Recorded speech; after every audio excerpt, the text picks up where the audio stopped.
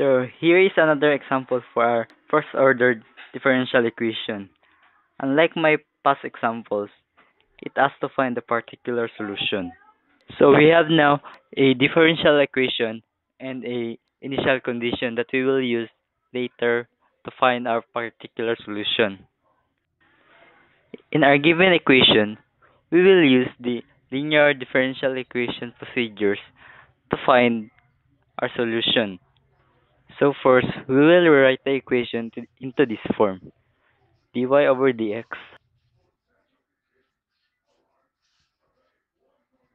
plus p of x times y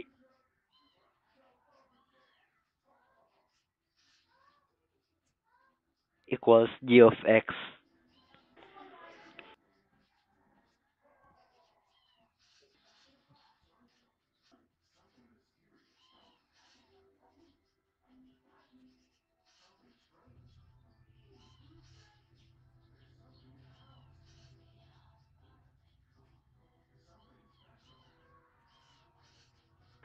By dividing both sides by x to the power of 2, we will get y prime plus 1 over x times y equals 2 over x to the power of 2 plus 1.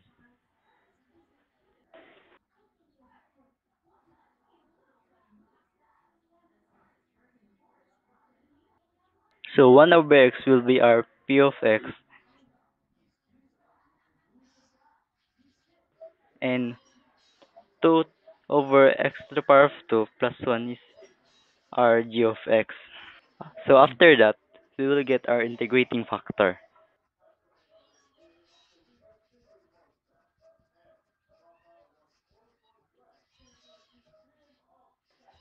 To find the integrating factor, we must find the v equals e to the integral of p of x dx. Since our p of x is 1 over x and the integral of it is ln x,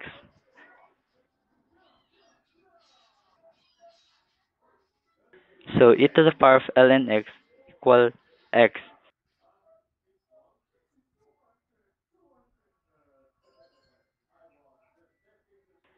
So our integrating factor now is x.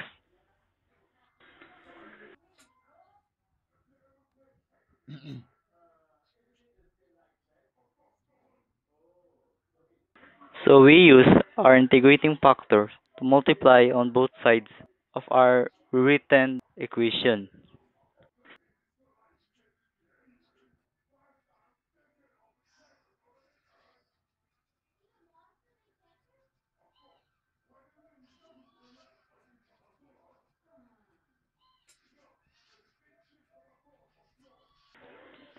And now we have x prime plus y equals 2 over x plus x.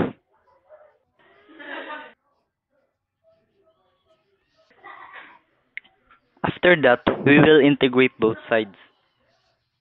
But xy prime plus y is equal to the derivative of our integrating factor x and our independent variable y with respect to dx. So we will write integral of d over dx x times y equals integral of 2 over x plus x dx. And we will get x times y equals 2 ln x plus x squared over 2 plus c.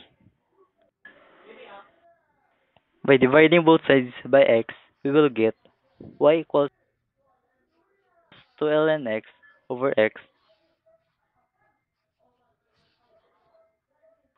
plus x over 2 Agree.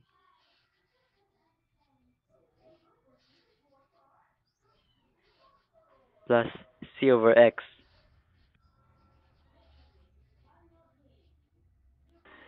And this is now our general solution.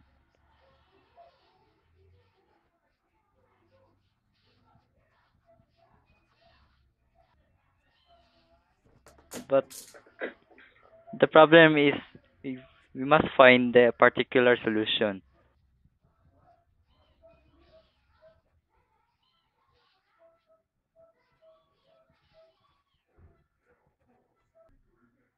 So we will use our initial condition.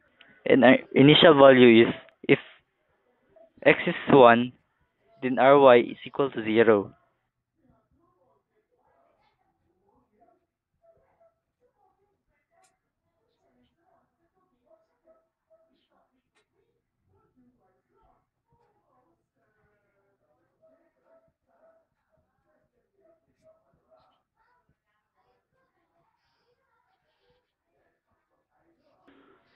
So by substituting this, we will get 0 equals 2 ln of 1 over 1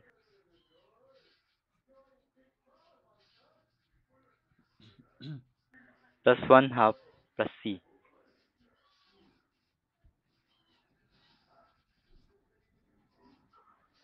And now we have 0 equals 1 half plus c.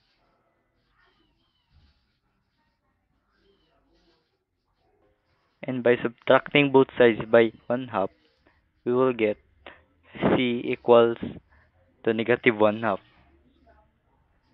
So our arbitrary constant will be negative 1 half.